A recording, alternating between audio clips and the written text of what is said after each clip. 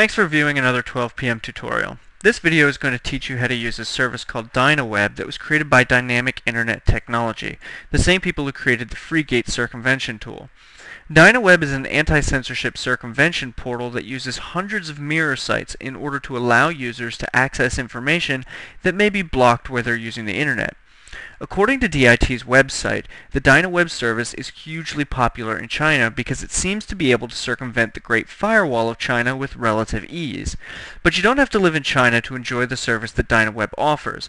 Dynaweb is easy to use, it doesn't require you to install any software on your computer, and you don't have to configure any settings before you're ready to access the whole internet. So let's get started by opening up a web browser. Now in the web browser's address bar, we're going to type in www.dit-inc.us. Okay, this is the Dynamic Internet Technology website. Here you can read about their organization, their products, and their clients.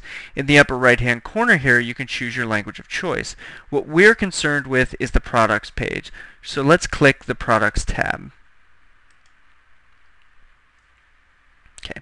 Here on the products page you can see FreeGate, Mass Mailing, and Dynaweb. Since we want to use Dynaweb, let's click on the green Dynaweb text. This is an in-depth description of Dynaweb. Feel free to read through this information in order to better understand the technology that DIT uses in order to help you access filtered information.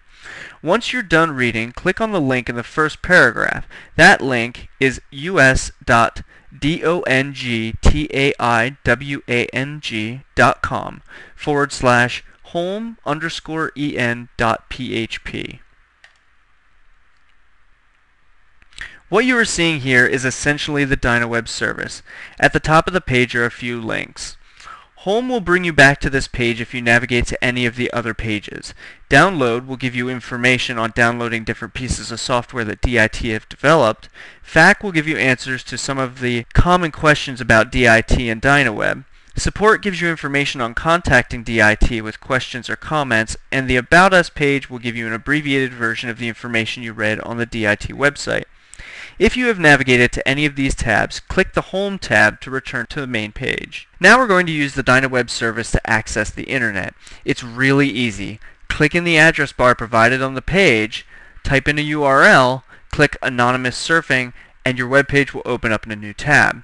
I'm going to type in www.google.com and then click on the button marked Anonymous Surfing. Alright. Now I'm visiting Google. And you might be saying, it looks the same as usual. However, if you look in your web browser's address bar up here, you'll notice that it does not say www.google.com. The address you see is the one that is routing you through the Dynaweb service in order to access the website. I can enter search terms into Google and Dynaweb will continue to route my request around any internet censorship. Let's say I wanted to know more about video editing, and let's face it, I probably should. So I'm going to type video editing into the Google search bar and hit enter. If you look at my browser's address bar, you'll notice that the Dynaweb information is still there and the Google search is tacked onto the end. This means that my search has been routed through the Dynaweb service. If you want to go to a different website, simply click on the tab at the top of your browser marked Dynaweb and enter a different address into the address bar. I'm going to enter www.wikipedia.org this time. This will open Wikipedia in a new tab. Keep in mind that if you type a web address directly into your browser's address bar, like so, you will not be using the Dynaweb service anymore. You must access websites using the tab marked Dynaweb. Once you're finished using Dynaweb, simply close the tab, navigate away from the page, or close the browser. Now you know how to use Dynaweb.